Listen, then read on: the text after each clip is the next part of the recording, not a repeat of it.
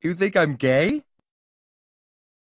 Where did you get that? Peter, I'm not gay. What the hell's the matter with you? Look, let me put it to you this way. I'm attracted to you in the way that a man is attracted to a woman. But I'm not gay. I just thought maybe our spirits could intertwine, you know? Our energies could merge. Like my spirit could go up inside your energy. But you know what?